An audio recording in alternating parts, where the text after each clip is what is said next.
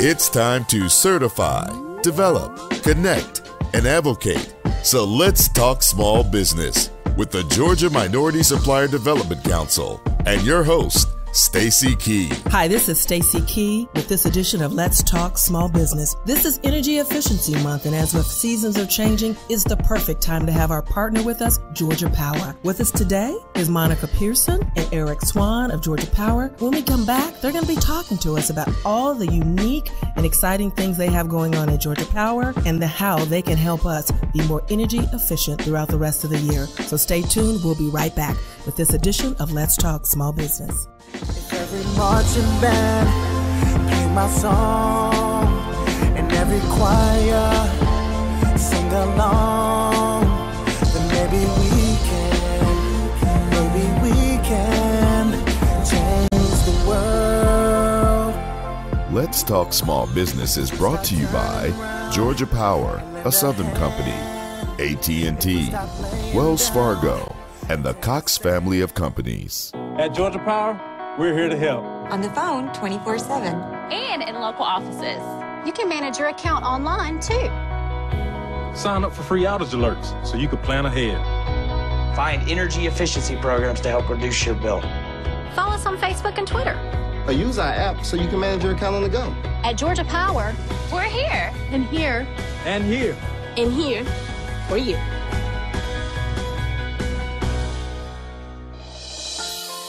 We're back with our friends from Georgia Power. It's Energy Efficiency Month, and they're going to be sharing with us some of the tips and techniques that Georgia Power can help us with our energy efficiency. So first, we've got Monica Pearson. Welcome back to this edition of Let's Talk Small Business. Thank you so much for having me. And we've got Swann of Georgia Power as well. Eric, welcome. Thank you for having me. Glad to be here. So you guys have been busy this month. We've had a change of season. Everyone's now focused on energy efficiency. And so you two should be really busy right now. Is that correct? Absolutely. Absolutely. We stay busy. You stay busy. And so with Energy Efficiency Month, first of all, before we jump into that, I want to hear a little bit about both of your backgrounds, what you do at Georgia Power, and how you work in this energy efficiency space. So Mr. Swann, let's start with you. Sure. So I've been with Georgia Power for close to 19 years. I've had various jobs in what we call sales, marketing, and customer service. I currently work in our commercial energy efficiency program department. Commercial being not residential, just business commercial? Correct. Okay, excellent. So that could be small, medium, large business customers that we classify as commercial. So in other words, retail spaces, office buildings, schools, churches. It runs the gamut as far as what we consider commercial. That is the area that I work with on just helping them find opportunities to save energy, save money, and get rebates back in the process through our commercial energy efficiency program. Excellent. We've got a lot of small businesses that we're looking forward to hearing what exactly you have to say.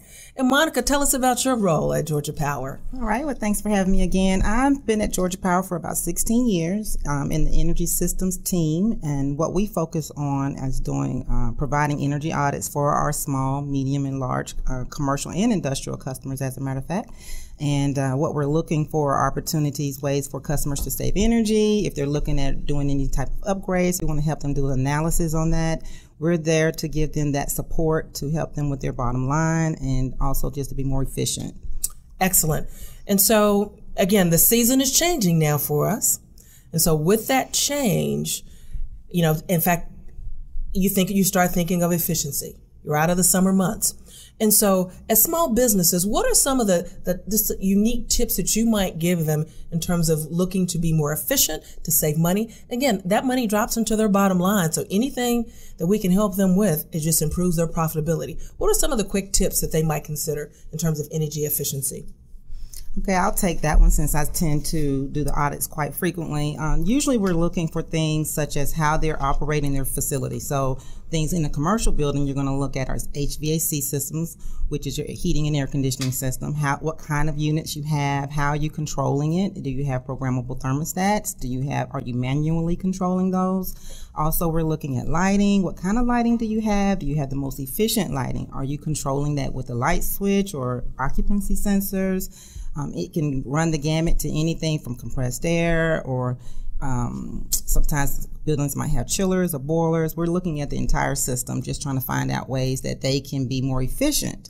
Once we look at that, we'll give them some suggestions. For example, put in an occupancy sensor so that your lights will go off automatically, or put in a programmable thermostat. That way your heating and air won't be cooling or heating when you're not in the space. Those are some really great tips that we like to give especially our smaller customers, because those are the things that most affect them. And those things they can see those benefits right away. That's right. I know there's a lot going on with the lighting area when it talks about they're switching out with the bulbs, and there's a lot of things going on in lighting. Talk a little bit about what's going on with the lighting piece of it.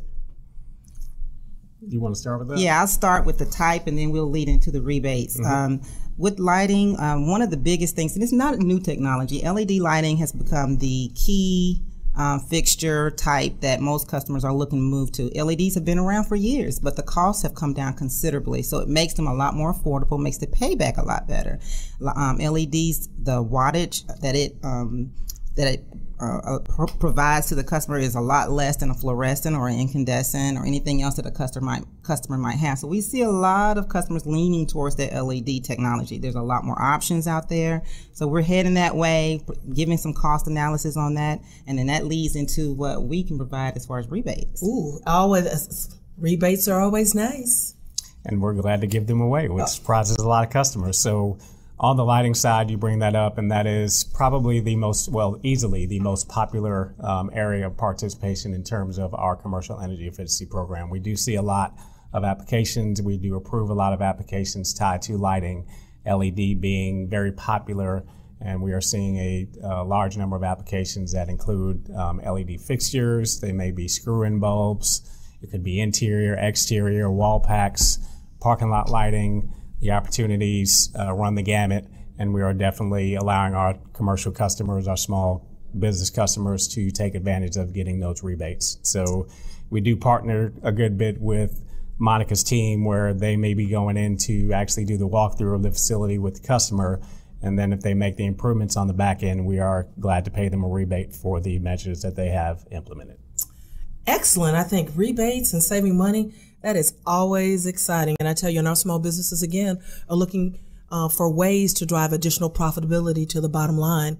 When we come back from our break, we're going to talk about the checklist, or if there's a checklist or audit or some things that businesses can do to go down that list to make sure they're maximizing the potential savings they can around energy efficiency and the rebates, because I think both of those things tied together are a powerful combination for them in saving monies.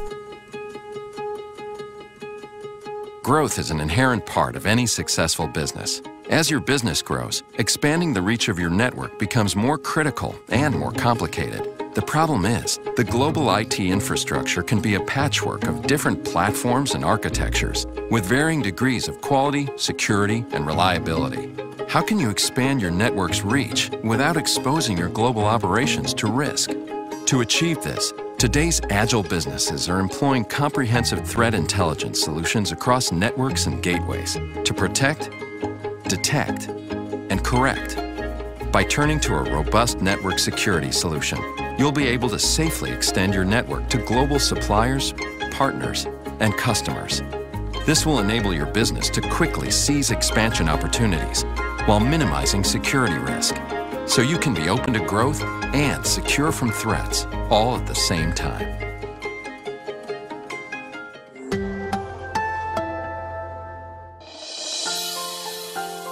We're back with Monica and Eric of Georgia Power, talking about rebates and energy efficiency and how you can drive profitability to your bottom line.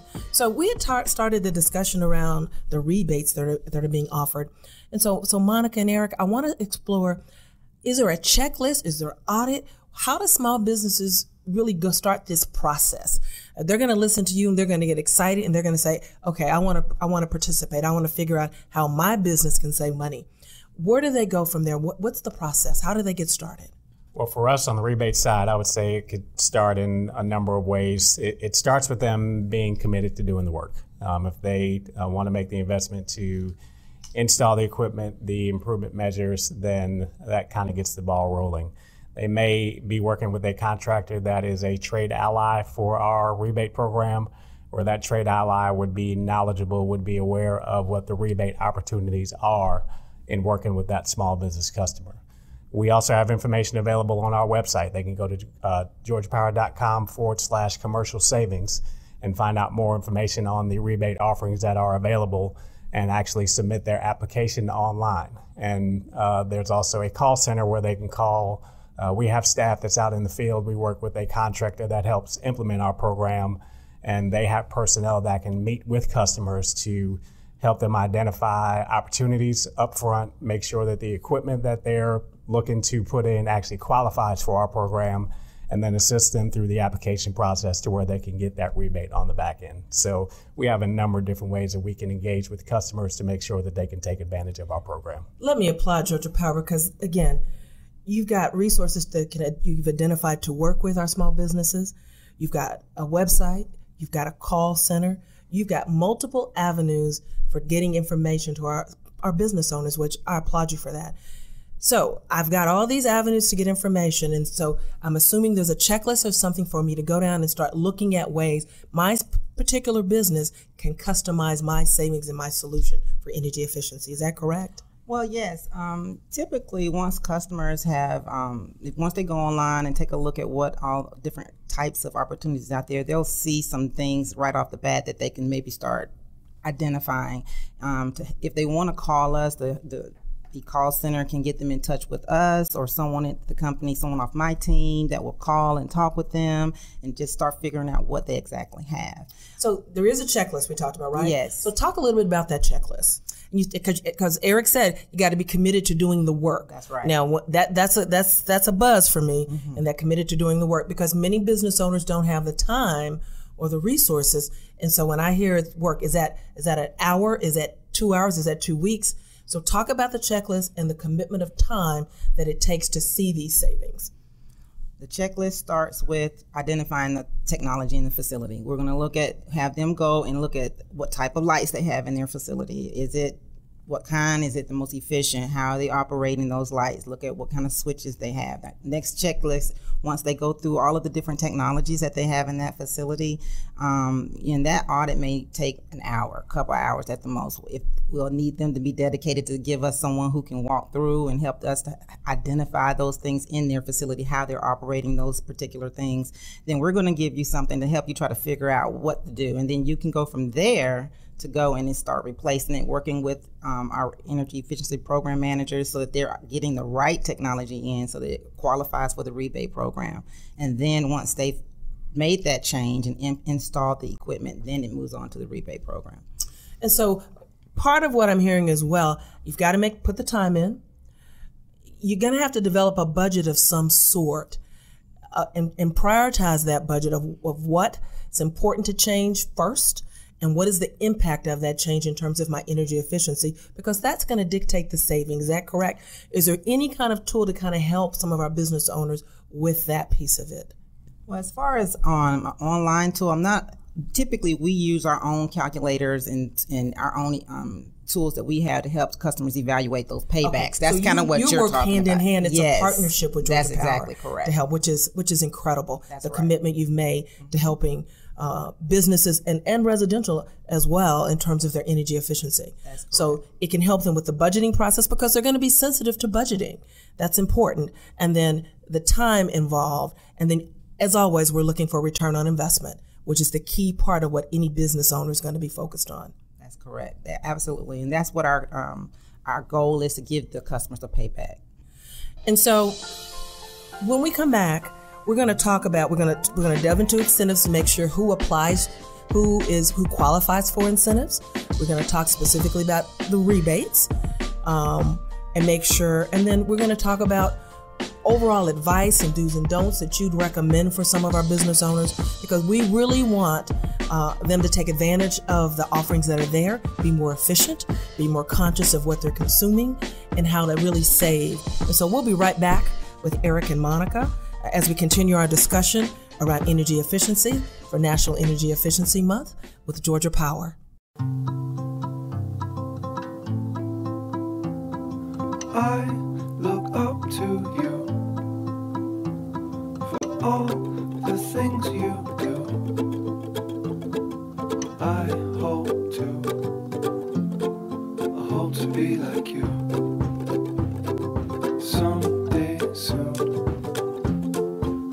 Working hard for every smile. Another reason why Cox is your friend in the digital age. So we're back with Georgia Power as we celebrate Energy Efficiency Month. We've got Eric and Monica with us as they're sharing some valuable tips and techniques to help you drive profitability to your bottom line. So there's incentives, there are rebates. Who qualifies? How do they get them? And so I'm going to ask for some, at the tail end of that, some do's and don'ts as well. So let's talk about the incentives and the rebates. Everybody qualifies, and there are lots of them. Come on, tell me about it. We wish everybody qualified, but for our commercial energy efficiency program, and I'll add, we do have residential programs as well, so you did mention that. But our commercial program is strictly for what we classify as commercial customers. Georgia Power puts customers in 3 classes. Residential would be single-family home, townhome, apartment, condo, a place designed for living. Industrial for us is a facility where some sort of manufacturing process takes place. Any other customer is classified for us as commercial. So again, that runs the gamut, and it can be retail spaces like barbershops, laundromats, dry cleaners, schools, churches, office buildings, you name it, a wide number of customers are eligible for what is our commercial energy efficiency program. So that is the initial qualification. They must be commercial.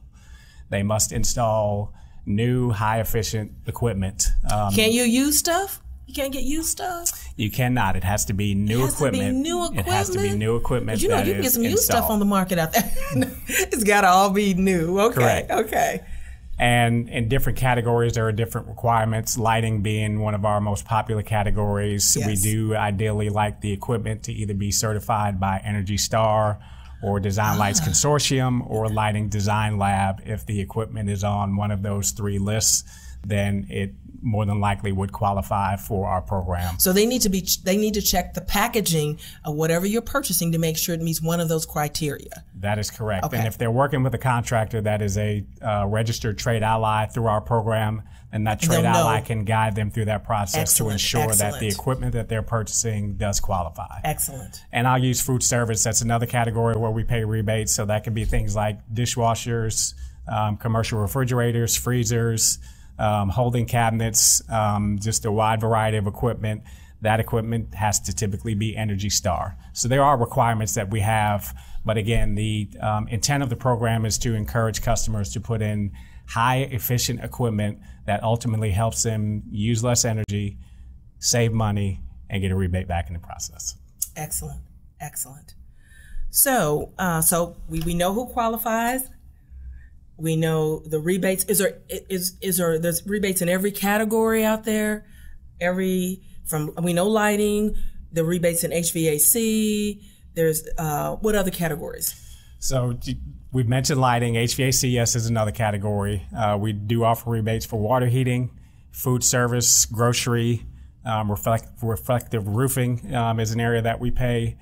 We also have what we call a custom savings category, where everything that I mentioned fits in a nice, neat bucket. But there are other things that customers are doing. There's new technology being introduced that may not be in one of those nice, neat buckets. So we allow, through what we call custom savings, customers to bring to us their. Customize your savings? That's pretty much it. I like that. I like the sound of that, customizing your savings. If they can verify what the energy savings is associated with it, and we can approve that energy savings, then through custom savings, and those could be things like energy management systems, chiller replacement projects, VFDs on motors, just a number of opportunities for customers to bring to us their energy savings projects, which hopefully we can approve and pay them a rebate on. Excellent. I like it. And so what are some of the do's and don'ts, some of the tips you'd give our small business owners? Because everybody likes the inside track. You guys are the ultimate professionals. You know this space. You live and breathe it every single day. So what are the inside tracks, some inside do's and don'ts for our small business owners? Well, I'll start with, on the rebate side, check with us before you're doing your project. We can help guide you through not only the process of applying, but making sure that the equipment that you're considering purchasing and installing actually qualifies for our program. It's nothing worse to get to the end and find out it doesn't qualify. That is correct. That's a bad. That is understand. Correct. So again, We can be reached through our website. We have a 1-800 call center that customers can call, as well as, again, engaging our trade allies in the field. We have account managers that work in the field that can work with customers on the front end to make sure that they are doing what's going to qualify for a rebate. So. Excellent.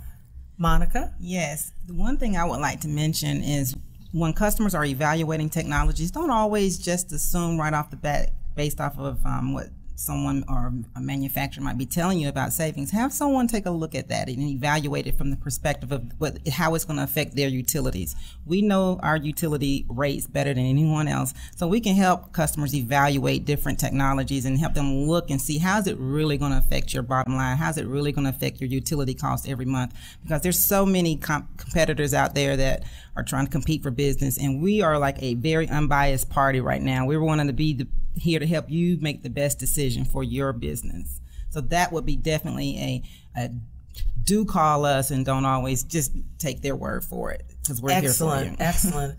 I tell you, Georgia Power, they're a strategic partner of GMSDC, but I am so impressed in all that you're doing to help business owners around this whole energy efficiency space. I applaud you.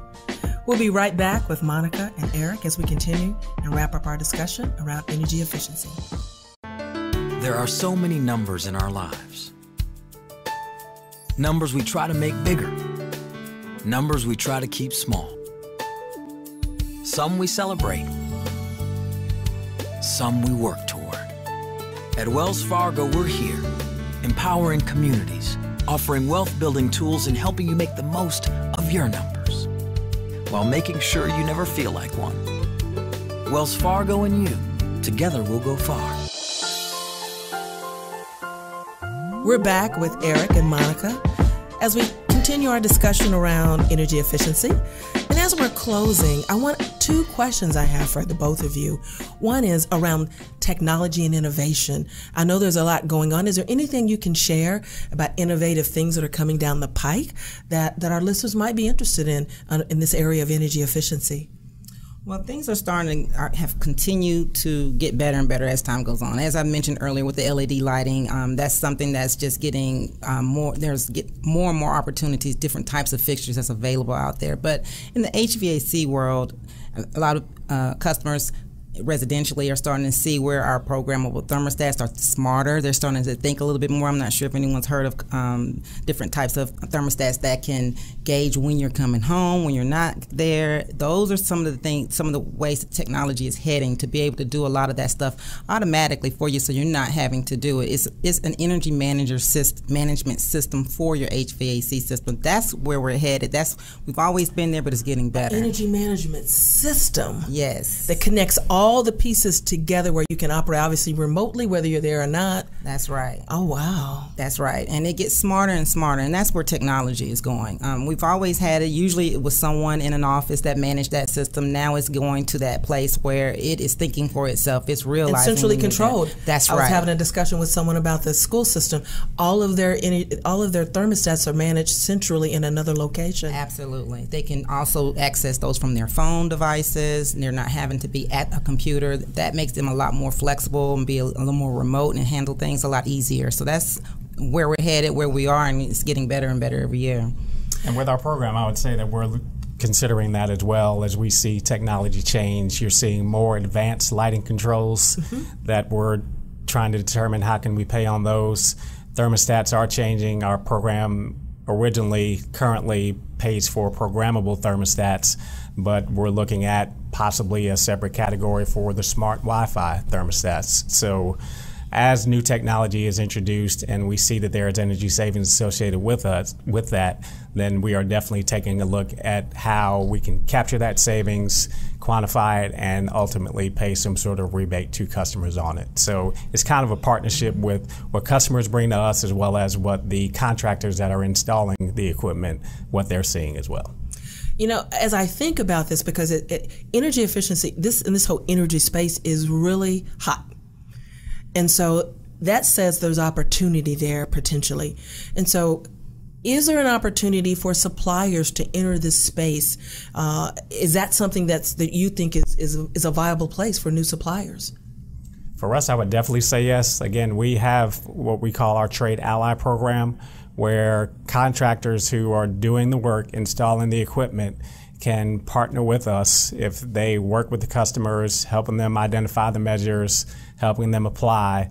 Then we actually list those contractors on our website where a customer can search by zip code. In other words, if they're looking to install HVAC equipment, they can go to our website, put in HVAC, put in the zip code where they're wanting to do the work, and a list of contractors that do the work in that area would come up. So there's always opportunities for contractors, suppliers to work with us through our Trade Ally program, and even beyond if they're just trying to figure out ways to learn more about what the offerings are. We work with distributors, suppliers, contractors, just all levels in order to help educate everyone on what we're doing with our program. Excellent. I want to thank both of you for joining us today. Monica Pearson, Eric Swann of Georgia Power, for being a part of our discussion and celebrating Energy Efficiency Month. I'm sure our listeners will get lots of value and tips and techniques from what you've shared today. I want to thank you, our listeners, for being a part of this edition of Let's Talk Small Business, for without you, this would not be possible.